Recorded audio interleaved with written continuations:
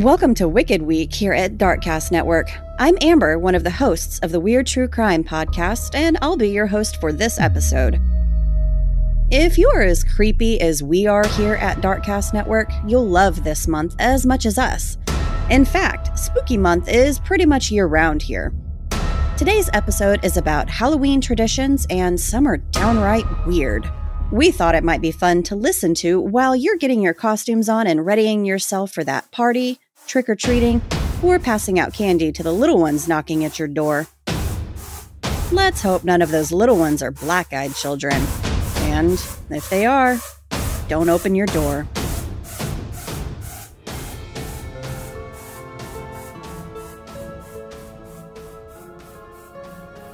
People love celebrating the spooky season by being frightened. We love walking through haunted houses or hayrides, watching horror films, and telling scary stories. Halloween is a time for getting the creeps.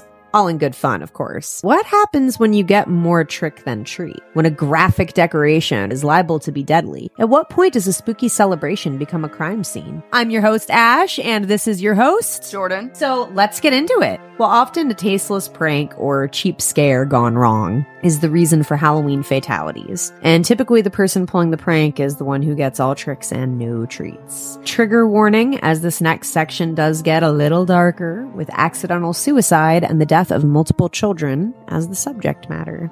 You ever see those houses with like fucking epic Halloween decorations out front? I see some people who put way too much shit out. Is that what you're talking about? I think I actually remember reading about this when it happened. In a small, quiet neighborhood, a man was discovered laying totally out in the open in what appeared to be a terrible accident with the garage door. The man laid with half his body sticking out from under the door, his blood speckled all over the door and driveway. Police had multiple calls in quick succession. "There's a dead body in my neighbor's driveway! Help! Come quick!"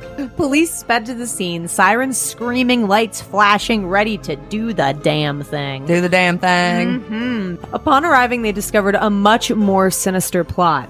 Sinister plot. The owners had planted the body as a way to scare trick-or-treaters. Those dicks. This body was a prop. They had good decorations because everybody believed it.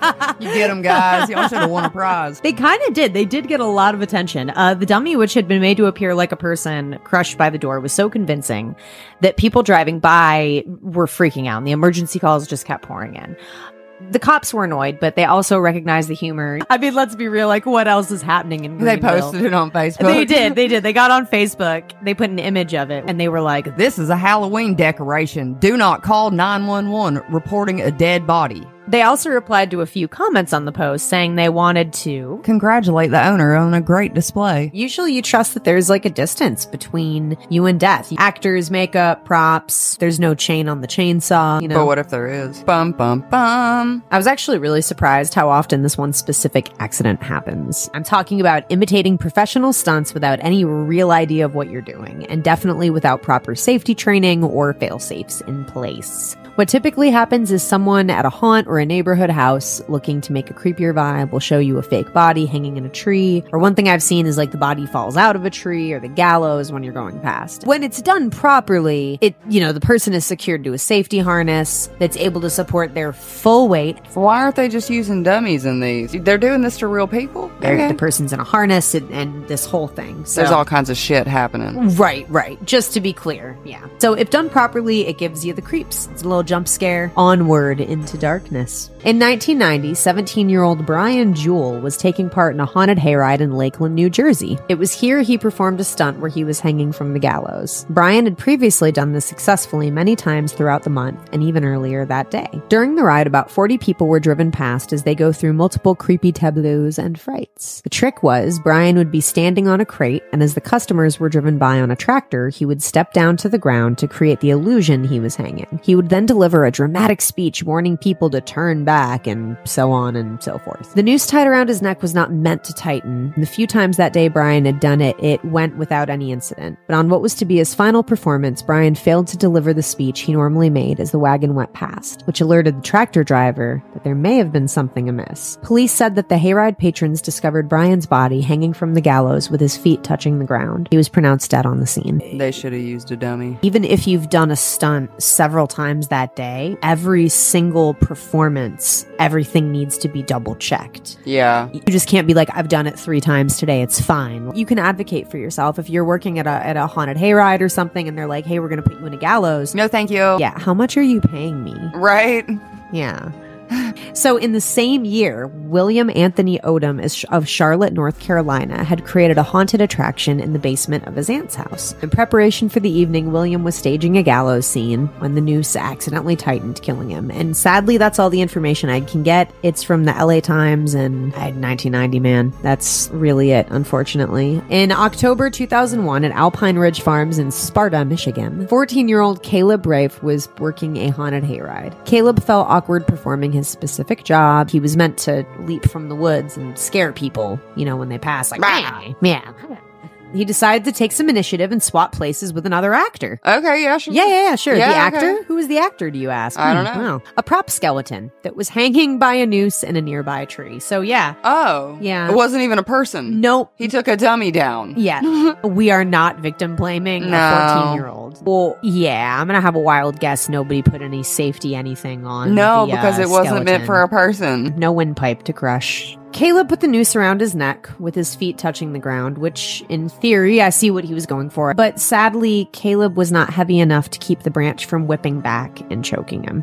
Caleb began struggling to get the double knotted rope off of his neck, but his coworkers thought he was just acting. By the time they realized what was happening, efforts by patrons and employees to resuscitate him failed, and Caleb was pronounced dead. Don't put ropes around your neck. Don't do it. Don't do it. It's not a good idea. In the year 2013.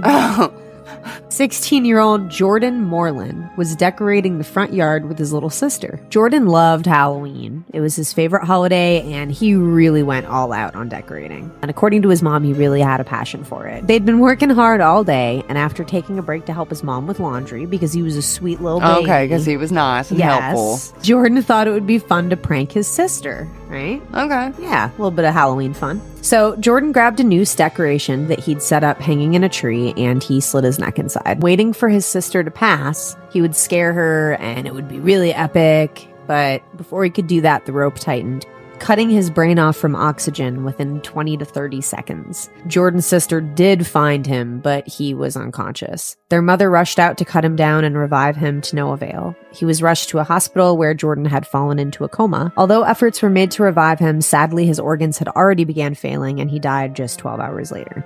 What's going on next? Well, we're about to touch on 2 incidences of intentional suicide. On October 26, 2005, locals were haunted by a hyper-realistic Halloween decoration. The decoration in question hung from a tree in a moderately busy road across from a neighborhood for several hours, suspended 15 feet from the ground. Since it was so high in the air and prominently displayed, hundreds of people saw it, and I bet they were super shocked later on to hear in the news that it was actually a real body. Oh, I bet they were shocked. Yeah, dude, that would fuck with me. I'd be like, okay. Oh, shit, I saw that. It happened early in the morning, so people were like on their way to school and like work and shit. That sucks. It's on a weekday. So the unnamed 42-year-old woman had hung herself, leaving her lifeless body on display for hours. Several neighbors said people saw the body around 7:30 a.m. Mayor William Glandon's wife, Faye, was quoted by a local paper saying, quote, "I thought it was a Halloween decoration. It looked like something somebody would have rigged up." Authorities arrived at 11 a.m. to remove the body and process the scene. The unnamed woman lived about a quarter mile from where her body was discovered, so she kind of like tormented her fucking neighbors and like local community. In October 2009, 75-year-old Mustafa Mahmoud Zaid was discovered on the 3rd floor balcony of his home in Marina del Rey, California. Discovered slumped over a chair with a single gunshot wound to the eye. Neighbors had seen his body there for 3 days and thought it was a Halloween dummy. His body was in plain view of everyone in the apartment complex, but it was sort of unanimously decided that it was just a decoration. The LA County Sheriff's Department said the case was a, quote, apparent suicide and declined to comment any further. So, who shoots herself in the eye? and it sounded really suspicious to me. That is suspicious. In 2014, in Spring Hill, Florida, Israel Lopez, 50, and Adam Hines, 36, were hired to clean out a rental home on Tree Haven Drive. The landlord had to evict the previous tenants who had skipped rent payments and left a huge stinky mess behind. They stank. The house was left looking like a bomb hit it. There were just boxes, paper, and shit everywhere. Dead mice were strewn all over the place, and there was just this foul, sour smell everywhere. Of death? Because of the dead mice everywhere? Well, ew. As the men moved into the garage, they discovered a strange object hanging from the ceiling. Property owners were positive it was a dark prank played by frustrated tenants or a distasteful Halloween decoration. Cutting the dummy from the ceiling, it was placed in a pickup truck along with piles of trash, all headed for the city dump. When they arrived to the West Hernando garbage transfer station, and here's where things get weird, county employees at the dump started noticing the load the men had dropped off. They dropped a load. They dropped a load and it was stinkier than usual. That's literally what I wrote. The workers called the police and notified them that they were pretty sure a body had been dropped off. When Israel Lopez returned to the dump to drop off another load, he was recognized by workers and interrogated by police immediately. Well, the police determined that no crime had been committed by the workers, and the whole affair was just an honest mistake. But dude, I'd probably quit my job. Yeah, once you realize you cut down a dead body hanging from a garage. And then brought it to a dump with a bunch of trash. Well, if you've been listening to these tales so far and you've been wondering how in the hell a body could be mistaken for a prop, consider this quote from a witness. "I think it's important to realize that most people, they either have seen someone who has very recently passed, or they see them at a funeral home. Obviously, this body was not anything close to either of those. It was somewhat mummified." Well, the neighbors said they hadn't seen anyone on the property for the past 2 months. However, one neighbor claimed to see a woman and 2 men at the house about 9:30 a.m. who appeared to be showing the home to a potential renter, and a few hours later, she saw the pickup truck back into the driveway and the cleaners arrived. Took a while to notice him. Well, a quick investigation revealed that Jeremy Allen Whitforth, 33, had completed suicide by hanging in the garage several months prior. He's survived by a wife and 2 young children. I hate that all we can really share about these people is their final chapter, but really there's nothing else out there. Hello, I'm Jackie Moranti, and I'm the host and producer of Cause of Death 100 Seconds to Midnight, a Darkcast Network production. Tuberculosis. It's been known by many names. The Greeks called it phthisis. The Romans called it tabes. In Hebrew, it was known as shleshapeth. Others called it the White Plague, but most commonly, it was called consumption. In colonial New England during the late 18th and early 19th centuries, it was known as the vampire disease. It was during this time that tuberculosis killed more than 2% of the population of New England, and villagers were terrified. People watched as their relatives and friends lost weight and coughed blood while their skin turned gray. The disease would progress day by day and month by month until the patient finally passed away. People with tuberculosis seemed to wither away as if something was feeding on them. Tuberculosis is highly contagious, and it wasn't uncommon for entire families to succumb to the disease. Families watched as their brothers, sisters, fathers, and mothers were consumed by it. They wondered if they would be next. This was before germ theory and a knowledge of bacterial infections, so physicians and families turned to the only thing they knew: superstition. They began to believe that their villages were under attack by vampires. They believed that their relatives had just joined the ranks of the undead. Near what is now Griswold, Connecticut, lay the village of Jewett City. The people of Jewett City were prepared to fight vampires and rid their community of the undead. They dug up the graves of people who had died of tuberculosis, and if there was nothing but a skeleton left, they would decide whether the deceased was a vampire. If the village believed that the person was not a vampire, they would turn them face down, just in case. After a thorough examination of the bones and a decision was made that the corpse had turned into a vampire before death, they would rearrange the bones by decapitating the skeleton. They would then remove the legs so that the vampire couldn't walk out of the grave. Many times, the bones would be arranged in a skull and crossbones pattern to confuse the vampire and prevent them from putting themselves back together.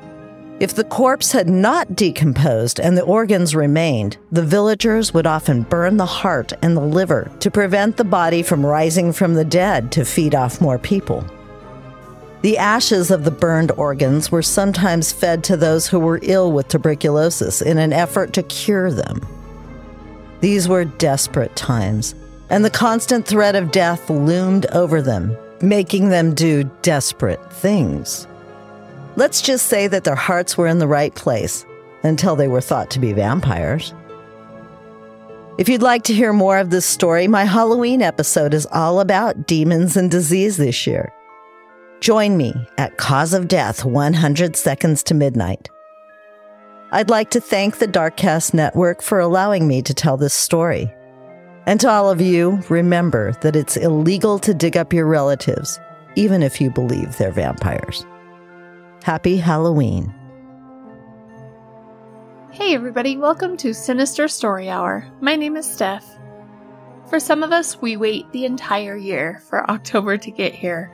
The fall colors, the activities, hay rides, the pumpkin spice, everything. For me, it's about getting home after a long day at work and cuddling in my fuzzy blankie and watching scary movies. The whole vibe is incredible. Some people love Halloween, they love the candy, the trick-or-treating. For others, it's about dressing up. Dressing up as something you wouldn't normally be. Let's face it, Halloween costumes have come so far. There are so many different things you can be. Funny, sexy, silly, spooky, whatever you want.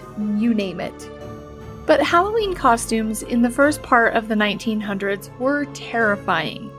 Most were based on the fears of Christian beliefs or death, and people would dress a lot of the time like demons, witches, Satan, the LGBTQ. Just kidding about that last one. Kind of. Halloween costumes, though, if you think about it, have come so far.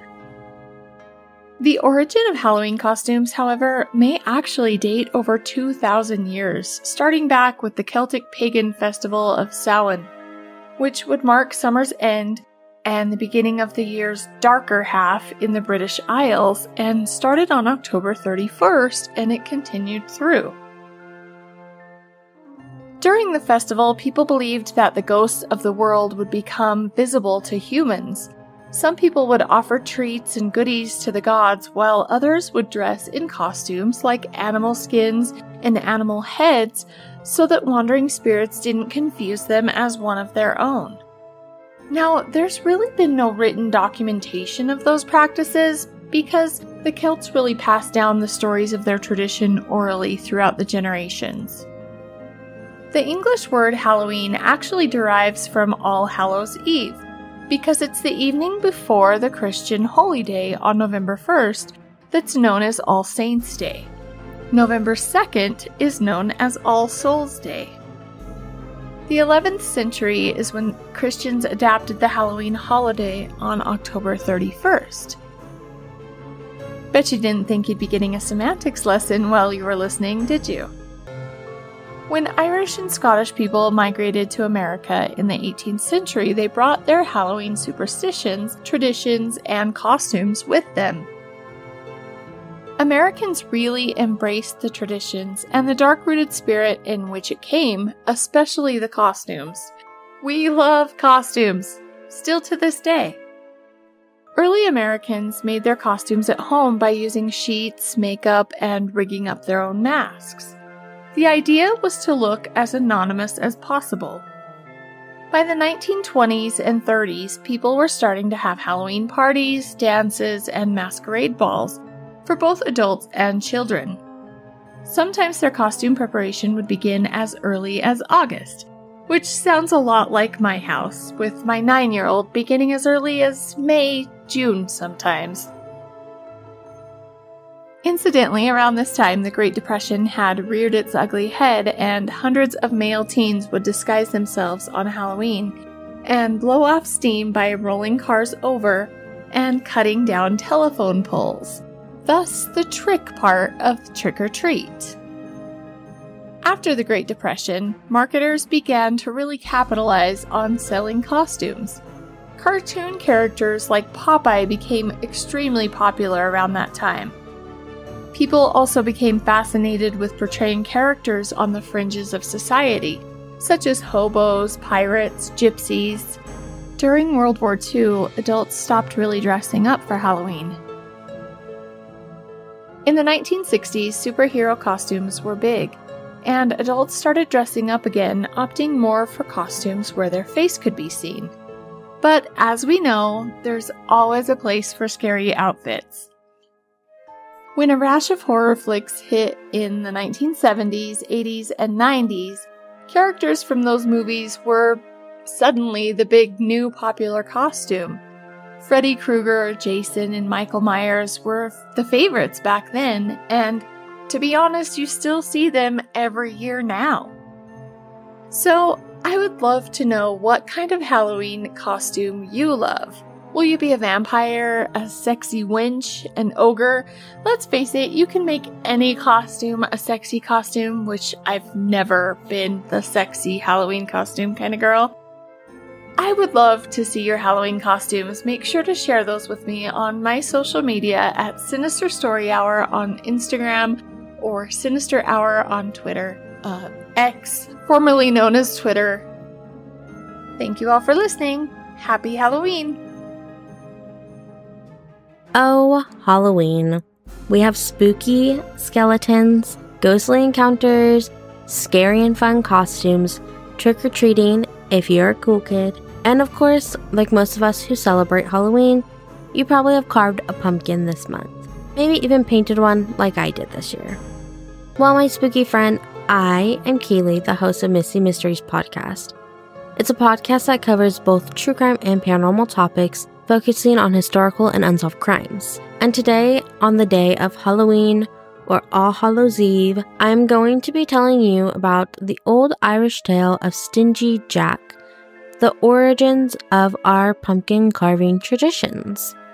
You see, Stingy Jack was a man with a certain reputation.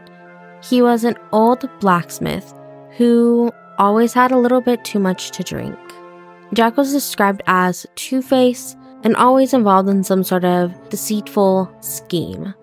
Jack thrived on manipulating others, always playing tricks on anyone he could. He was simply a selfish person. The devil, hearing about a man like Stingy Jack, took a great interest and he wanted to meet the man for himself. One day during a dark and cold night on rural land in Ireland, the devil set up a trap for Stingy Jack. The devil sent a demon Jack's way that posed as a dead body. When Jack ran into this dead body, the eyes became wide and the face of the dead person became deranged, accompanied by an evil grin just for Jack. Jack immediately knew his time was up and that the devil had sent a demon to collect his soul. Jack, being the man he was, begged this demon for a final request before his demise. He wanted to have a drink with the devil. His final wish granted, Jack sat at a nearby tavern with the devil having a drink. Well, between the two of them, one drink turned into another and turned into another, eventually leaving the tavern with nothing else to serve them. When time came to settle their tab for the night, Jack was penniless. Shocking. So he came up with a brilliant plan. Knowing the devil had magical powers and could transform himself, he convinced the devil to turn himself into a piece of silver that he could pay the tab with. The devil thought this was a great plan, but when the devil turned himself into a piece of silver, instead of paying the tab, being the stingy, manipulating man he was, Jack shoved the devil in his new silver shape into his pocket. Knowing now that he had been double-crossed, the devil attempted to fight this and get out of Jack's pocket. Despite his fighting, Jack had trapped the devil in his pocket with a crucifix, and the only way out was to make a deal with Stingy Jack, the two-faced man. Jack's deal with the devil was to leave Jack alone for a year, and Jack would let him out of his pocket. Taking this deal, the devil had a year before he could try to collect Jack's soul, and Jack had a year to figure out his next trick. A year rolled around, and the devil was back for Jack's soul. However, Jack had a different trick up his sleeve. Jack asked the devil if he could help him get rid of his hunger for the long journey he was about to take by helping him get an apple from a nearby tree. When the devil climbed up the tree to pick an apple, Jack took the opportunity to carve 4 crucifixes into the bark of the tree, trapping the devil again. The devil, trapped again, was angry with Jack, telling him to let him down.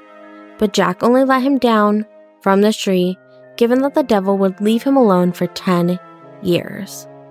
The devil agreed to this deal, and Jack, happy to have his 10 years, let the devil down where they went separate ways.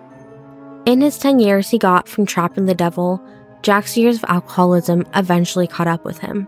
Jack escaped the devil with his tricks, but he couldn't trick death for more time. When Jack's time on earth was up, he found himself face to face with St. Peter at heaven's gates. Given the man he was in life, Jack was sent down to hell to face the devil who he had tricked one too many times.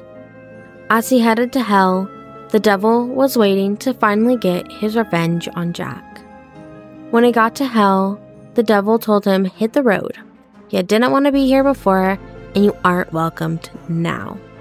Denied by both heaven and hell, Jack was left to wander the darkness, although the devil did grant him one last kindness before he left. Jack asked for an ember for a little bit of light to guide his way in the darkness. The devil picked up a small, red-hot coal and gave it to Jack to carry his small ember. While Jack wandered the darkness with his small ember, he found a turnip and hollowed it out. He placed the ember in the hollowed turnip to create a makeshift lantern to guide his way. Since he was denied entry to both heaven and hell, Jack's ghost is seen wandering the Irish countryside. When locals see Jack's ghost and his turnip lantern, they say, "Oh, it's just Jack O' the Lantern," or Jack-o'-lantern. As we know, October 31st, it's Halloween, and many other celebrations happen on this day as well. Among these celebrations and beliefs, it's generally believed the veil between the spiritual world and ours is open, attracting spirits to the living. For the Irish locals, 31st made them worried spirits may try to enter their homes, including Jack's spirit, who was forced to wander the darkness with his lantern.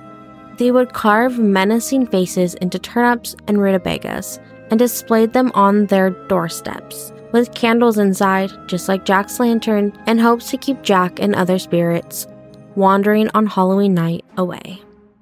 Now, as we know, America is a melting pot, and many of our traditions come from different cultures and places. While in the 19th and 20th century, the tradition of carving turnips and rutabagas was brought over by Irish immigrants, but it was quickly realized that a gourd more indigenous to America was bigger and easier to carve.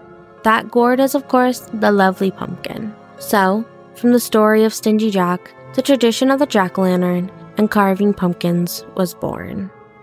Before I leave you to hear all the traditions from all the other amazing Darkcast shows, I want to remind you not to add any chemicals to your jack-o'-lanterns for the wildlife that may find your spooky porch friend tasty. And a great way to help prevent the pollution added to the landfill from pumpkin carving each year is to make sure to add your jack-o'-lantern to a compost pile or look into farms that may use your jack-o'-lantern to help naturally deworm and feed many of their farm animals. Till next time, I hope you have a very spooky but safe Halloween. My name is Brenda, and I'm the creator and host of the podcast Horrifying History. Are you into the dark side of history? Horrifying History tells you about the side of history that people don't normally talk about. We tell the tales of haunted places, infamous true crimes, the paranormal, unsolved mysteries, and then we look to history to see where the truth actually lies. Today, we're going to tell you where the lore behind poisoned Halloween candy comes from.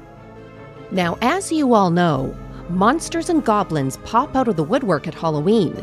But if you were to believe Buffy the Vampire Slayer, Halloween is when the monsters take the day off. That brings an opportunity for real-life monsters to come out and play. And this happened in Deer Park, Texas, on a dark and rainy Halloween night in 1974. On that night, optician Ronald Clark O'Brien was out watching his kids as they were trick-or-treating in a neighborhood near their home. 8-year-old Timothy and 5-year-old Elizabeth were joined by their neighbors Jim Bates and his young son as they went on the hunt for free candy. The group approached a house that had its lights off, but the kids knocked on the door anyhow. After all, the hope of getting more candy was just too hard to pass up. No one came to the door, so the disappointed kids left to find the next house to hit up. Jim followed them, but Ronald, he stayed behind. A short time later, Ronald caught up with the group and said he had some great news. He pulled out a handful of 21-inch or 53.34 centimeter long pixie sticks. For those of you who have not indulged in a pixie stick, it's a colored powdered candy that's packaged in a wrapper that makes it look like a big drinking straw. You pull the end off and pour the powdered candy directly into your mouth. They come in various flavors, and basically it's eating straight sugar with either a sweet or a tart taste.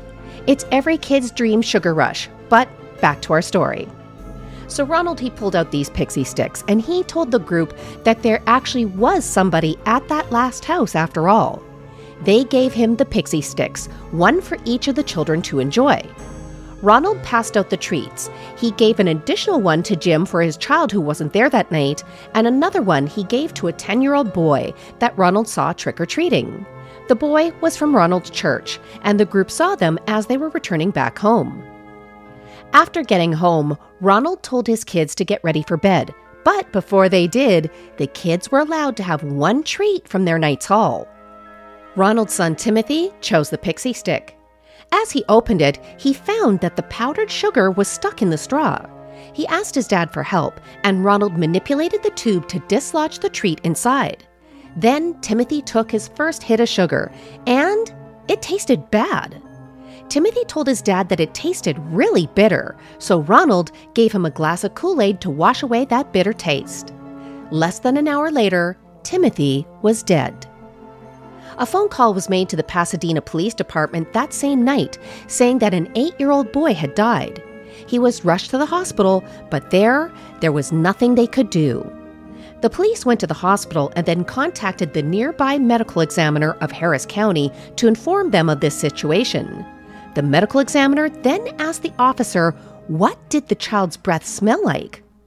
A quick call to the morgue revealed that there was a scent of almonds coming from the boy's mouth. Now, if you all have been paying attention when you listen to true crime podcasts, cyanide smells like almonds. An autopsy was performed and it showed that Timothy ingested enough cyanide to kill 2 fully grown adults. Tests also proved that the top 2 inches of the pixie stick that Timothy ate was packed with cyanide. Timothy was murdered. The police were able to recover the candy from the other kids in the group before they were able to dig into them. But the scary thing was that the police saved another child's life that night. The police had discovered that the tampered pixie sticks were sealed with staples. When the police arrived at one of the houses that night, one of the children in the group was in bed with his pixie sticks in hand. The only reason he didn't eat it was that he wasn't strong enough to get the staple to come out.